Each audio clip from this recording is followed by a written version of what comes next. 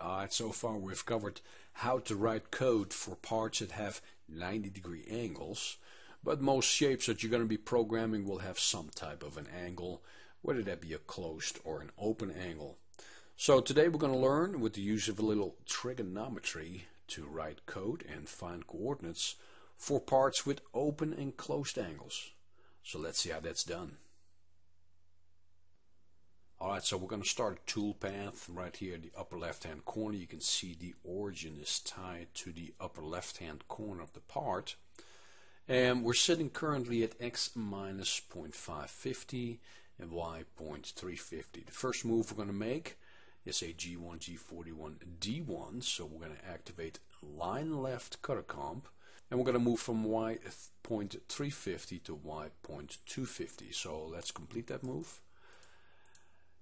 And then we're going to go to the next intersection, and that will be x 2 inches 144 and 3/10, and you can see the dotted line is the tool path, which is parallel to the geometry of the part, and it's a 1/4 inch offset.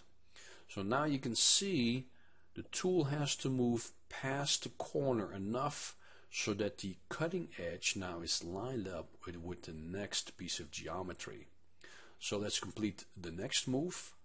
And you can see it's got to move way past the part so that the top of the tool is in line with the next piece of geometry. So currently we're sitting at x 3 inches 137 and 3/10, y minus 1 inch 4698. Then the next move, the tool is going to sit tangent to the two lines right here, right before it changes direction to go to the next intersection. So right there we're sitting at x 1 inch 20 thousandths and 6/10 and y minus 699 and 4/10. Then the next move, again we move way past the part because the right side of the tool has to be in line with the next piece of geometry so that it complete that move. Alright, so we're going to move a little bit past the part and then make a perpendicular move away from the part where we do a G40x minus 0.350. Alright, so let's talk about each corner and how we come up with these coordinates using trig. Alright, so the first coordinate we're going to calculate is this one right here on the upper right hand corner. And first of all, we're going to determine what dimensions we do have and do know that we can use to come up with this intersection point right here of the center point of the tool. So the 2-inch dimension comes from x0 to this intersection point right here. So that's 2 inches that we know. The distance from the bottom of the tool to the center of the tool, it's a 1/2 inch diameter tool, so we know that this distance right here is 250 thousandths. So that's another known dimension. Alright, so let's zoom in. What we need to do is the intersection point right here on the part and the intersection point right here where the tool takes a turn is where we draw a line, a straight line. And what that does, it creates this 30-degree angle. And the way you figure that is we have this 120-degree angle right here, and we know that a complete circle is 360 degrees. So we have 120, then we have this 90 degrees and 90 degrees, so that makes 300 degrees, which means there's 60 degrees left, and this line right here divides this 60 degrees right here in half, so therefore we come up with the 30 degrees. So we have the distance of 250 plus 30 degrees. So now we have enough information to calculate this distance right here that the tool has to travel beyond this intersection to be in line for the next piece of geometry. So what we need to do is bring up the calculator, and we're going to take 30 degrees and we're going to take the tangent, and then we're going to multiply that times the 250, and then we come up with the 0.1443, and a 4-place decimal is plenty accurate. So that is the distance that we're going to travel past this intersection. So our coordinate right there will be 2 inches 1443. So let's back out and see. There it is, x 2 inches 1443. So that takes care of calculating the first intersection. Alright, so the second intersection is going to take a little bit more effort to calculate the x and y coordinate of this intersection. So let's back out the view a little bit and let's see the known dimensions that we do have. We know that from the origin in x to this corner right here is 2 inches 577 and 4/10. And then in y we have this 1 inch dimension.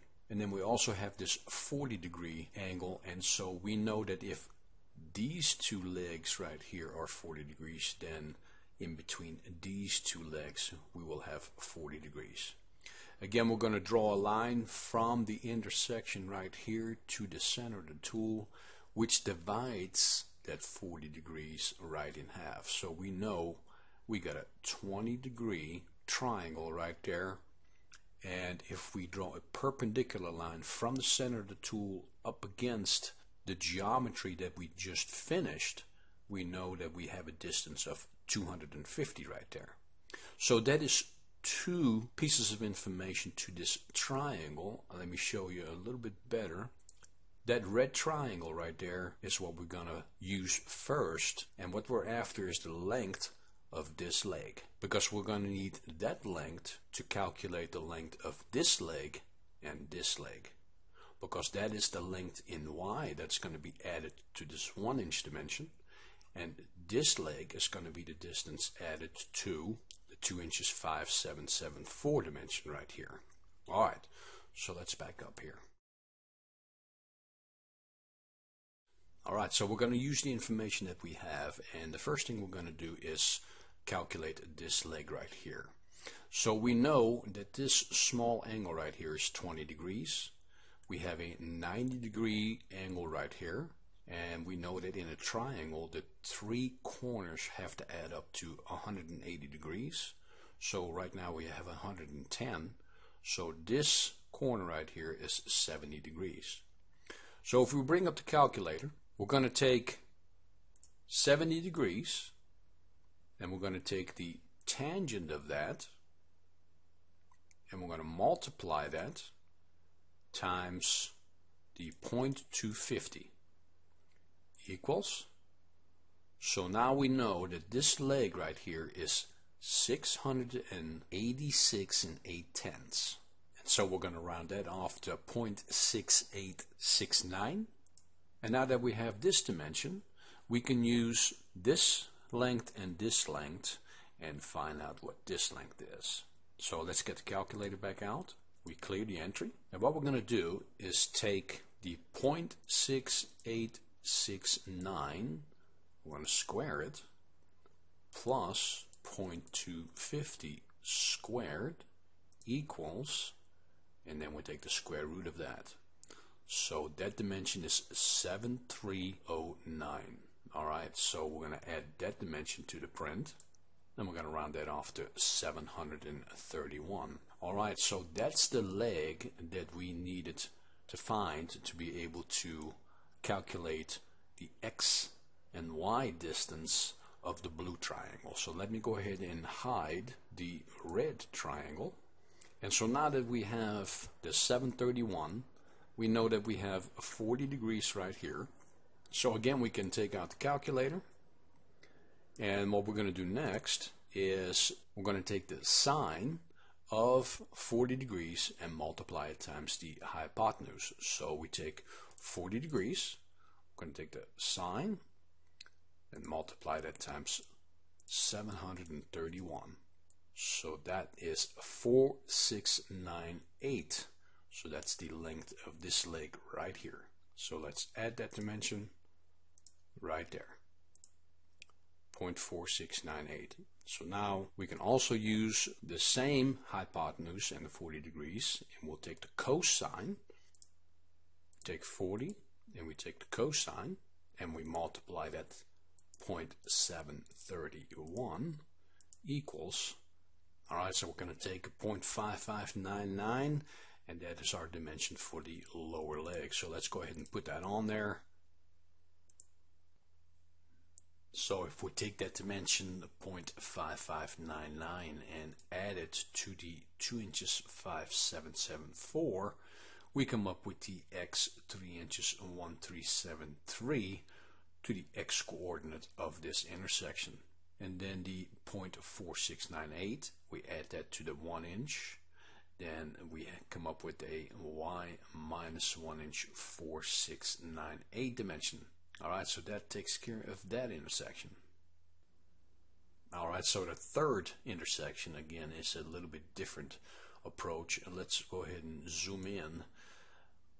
We have an intersection right here, and the tool has stopped tangent to this piece of geometry and this piece of geometry right here.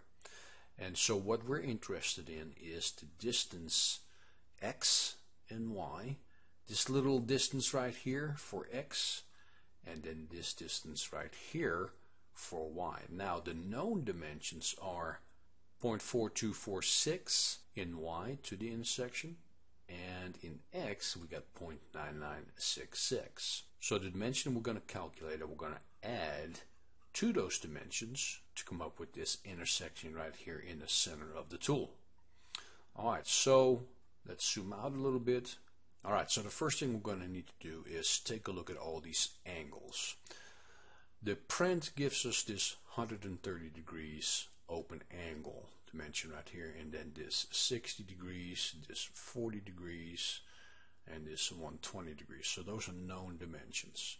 Now again, if we take and draw a line from the center of the tool to the intersection right here, so we're connecting the two intersections again, the intersection on the part and in the intersection of the two tool paths where we change direction, and if we continue that line, then it will help us identify some of these triangles. Alright, so with the 130 degrees, we know again that a full circle is 360 degrees. So we have drawn a line right here perpendicular to this geometry, and then a line here perpendicular to this geometry. So we know we got 90 degrees right here, and we got 90 degrees right here. So we take 130 plus 90 plus 90 is 310. So 360 minus 310 leaves 50 degrees between these two legs right here.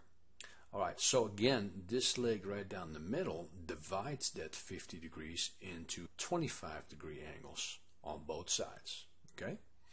So now we're going to zoom in right here. Because this is 60, this angle is 60. We know that this angle is 90, so therefore this is a 30. So we'll go to the opposite side of that. We know that this is a 60. We know that this is 25. So we know that the three corners of a triangle have to add up to 180. So we take 60 plus 25, that's 85. So there's only 95 degrees left to make 180. So this is not a 90 degree angle. It is 5 degrees off from that. So therefore, if we zoom in, the angle right here of these two legs is 5 degrees. Okay? So the first triangle that we're going to have to calculate is the one right here, the one I just lit up. And the reason why is because we don't have enough information on this 5 degree triangle right here to calculate any of these x or y legs. So we're going to start by calculating the opposite leg of this triangle right here, because we have the 250 thousandths leg right here, and we know that this angle is 25 degrees. So when you have two pieces of information, you have enough information to calculate. Alright, so let's bring up the calculator, and we're going to take the 25 degrees, we're going to take the tangent, and we're going to multiply it times 0.250 equals, so this leg right here is 116.5 thousandths. Okay, so now that we know the length of the adjacent leg and the opposite leg, we can go ahead and calculate the hypotenuse. Alright, so we're going to take the 1/4 inch leg, square it, and we're going to add the leg we just calculated, which is the 0.1165 squared, equals, and we're going to take the square root of that. So now the hypotenuse is 275 8/10. So now we have the hypotenuse of the 5-degree angle. So therefore we have two pieces of information. So now we can find x and y. So we take the 5 degrees and we're going to take the sine and we're going to multiply that times the 0.2758 equals. So the x dimension now is 24 thousandths. And then we can take the same 5 degrees, we take the cosine, and we multiply that times the 0.758 equals. So the y dimension is 0.2747. Alright, so let's put those dimensions on there. Alright, so here they are, 24 thousandths in x and 0.2748 in y. So if we take those dimensions and add it to the known dimensions, the x will be 0.9966 plus 0.024, and then the y will be the 0.4246 plus 0.2748, and that will come out to x 1 inch 0206 and then y minus 0.6994. Alright, so that takes care of the third intersection. Alright, and then there's only one more corner left to calculate, right here in this lower left hand corner. And the known dimension right here to this intersection is 1 inch. And then of course we do know, let's zoom in, that the tool is a 1/2 inch. So lined up with this last piece of geometry, we are 250 thousandths to the left. So we know the adjacent leg right here. Now this corner right here is 60 degrees. So we know that between this leg and this leg, there's also 60 degrees. And again, we're going to take a line from the corner right here to the center of the tool, which will divide that 60 degree into two even 30 degree angles.